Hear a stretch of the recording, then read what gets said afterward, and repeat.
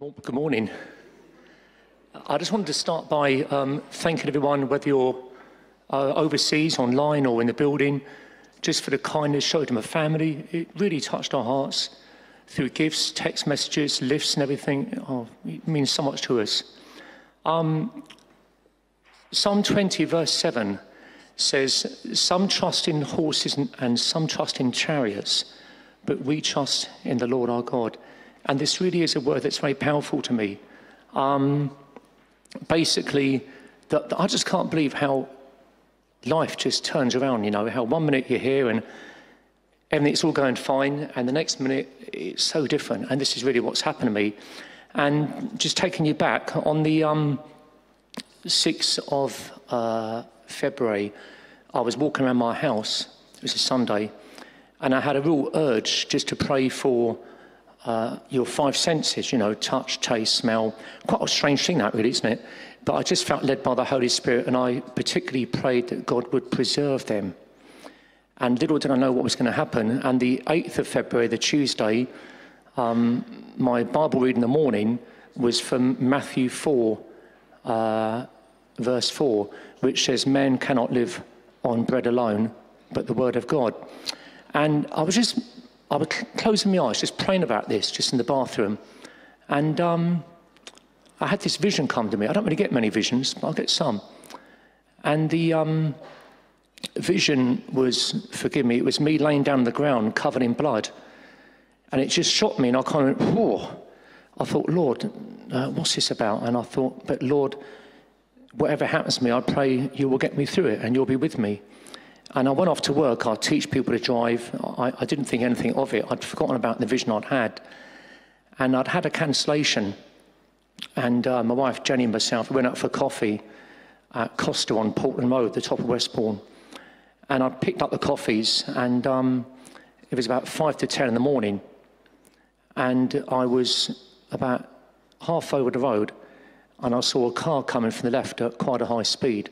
I mean, I'm quite good at judging cars' speed. I've been teaching driving for 35 years, and he was going close on 40 miles per hour. And I started to run as much as I could. And I know I got 90% over the road. And I don't remember the next bit. I was knocked over. I was unconscious.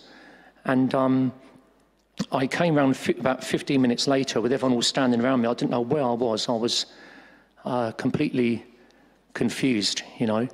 And anyway, I was taken to hospital, and just to run you through some of the things that happened to me, really, it seems like a list of, like a horror story. My pelvis was busted in 5 places, my hip socket was dislocated, the bottom part of my leg was completely smashed, my left wrist was broken, muscles were pushed out of my left elbow. I had to have a skin graft and plastic surgery, skin taken out there and put into my left elbow. And I had 3 bones in the back broken. I had compartment syndrome, where your leg swells out. That was very serious. But the worst thing of all was I had a blood clot, and I've had them before, and I don't like blood clots. And they had to put a filter through my groin beneath my heart to stop the blood getting into my lungs, or it would have been really serious. In fact, they took the filter out just a few weeks ago now. It's amazing what they can do, isn't it? And I had the keyhole surgery. They put a hole through my neck and took the filter out from just below my heart. But it's incredible what they can do, isn't it? That was another big op. And as well as that, I broke my nose. I had a head injury. And the way this head injury had affected me is my right ear, I was about 60% deaf in that ear. It's all right now, by the way, praise God. And but short-term memory, I still get slight problems with that now, I'd say. Not long-term, but short-term, yeah. It's getting better, but I'm just aware of it. Yeah, so, you know, many things that happen. I'm sure there's other things I've forgotten to mention, what I broke.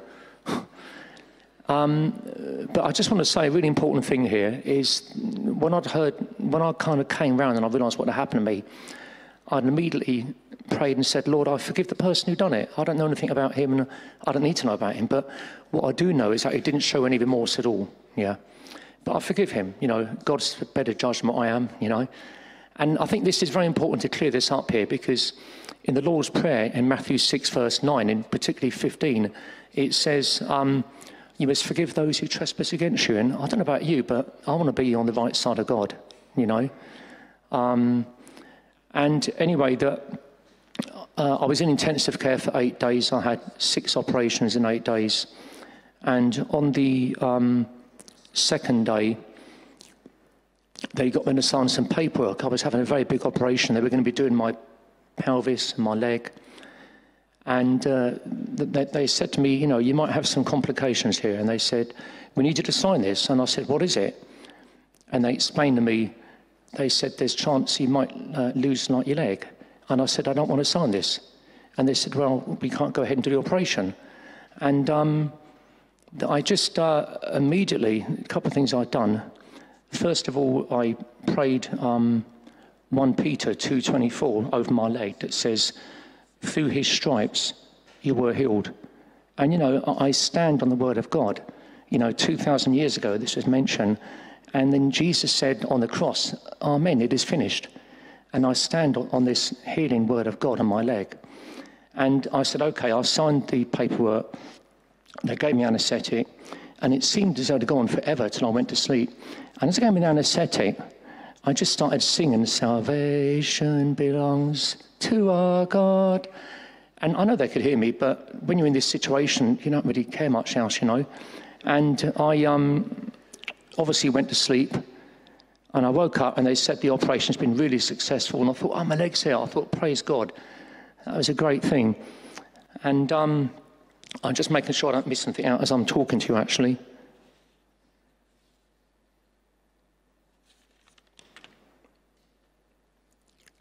Yeah, that I was taken into the ward, and that I'd arranged and one of our friends from church for chaplains to visit me pretty much every day. And on the second day, the guy next to me who had sadly lost his leg, I was put in 11 West, which is a ward where many amputees are, yeah. The guy next to me said, oh, Andy, he said, it's great you got all these visitors, but he said, I just don't do this God thing.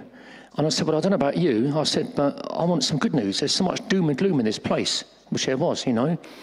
And after the third day, he started chatting to the chaplain, and then he started asking me to pray for him. Yeah. And when I left the ward, he took a Bible from me. I gave him a Bible. And there was another guy who gave me a similar response, and similar thing happened again. I gave him a Bible when I left, and he thanked me for it. And I had many conversations with the doctors and nurses.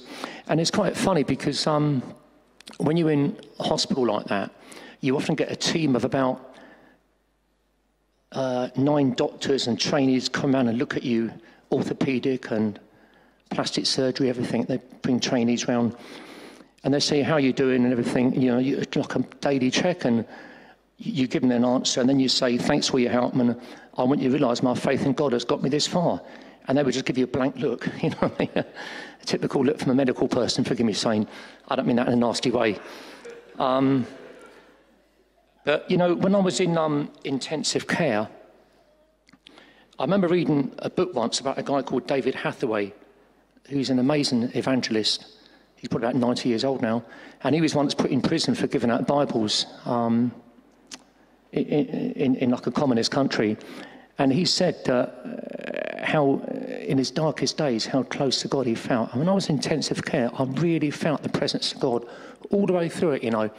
And it says in John 14:27, it says, Jesus says, my peace I give you, not the peace the world gives. And I had an incredible peace, even what I was going through. And that didn't come from me. You must be joking. It come from God. So I'll make sure I don't miss anything else out. Oh, thank you so much. David just said that was the time the church were praying massively.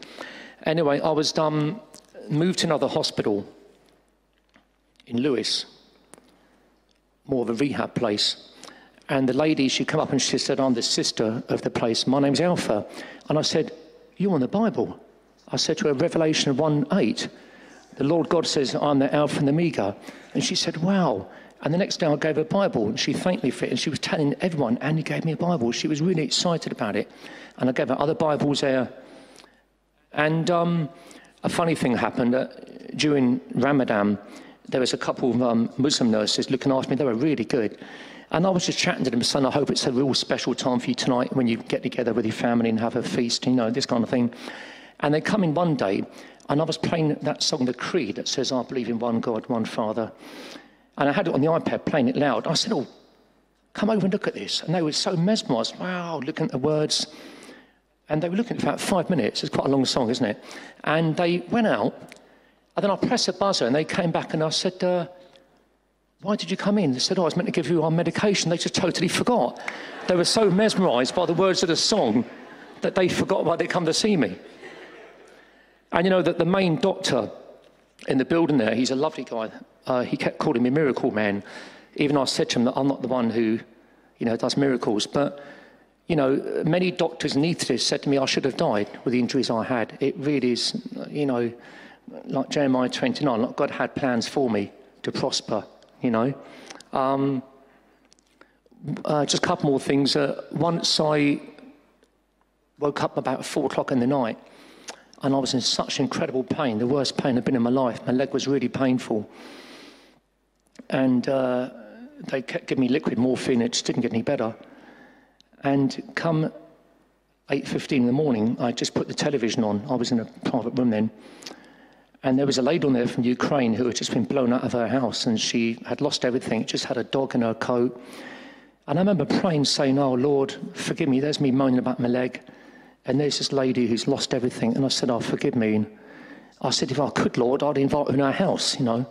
Not as I'd check my wife, you know. And immediately the pain just went and left me because God knew that my heart was right. It was such terrible pain. And I've